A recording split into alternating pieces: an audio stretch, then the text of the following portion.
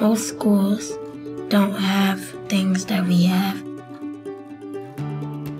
It's new chairs, and now we have desks. It means a lot.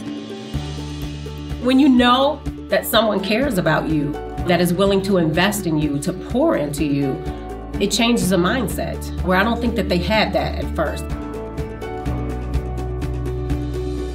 They're more a team, they're more like a family. They take care of each other because everything is ours. They want to be at school. And they're just excited. They walk in the door with a smile on their face and excited for the day. We want you to be comfortable as a learner so that you feel safe to do risky things. If you feel safe as a learner, then you're going to do more. It shows care, like we taking care of the school and stuff.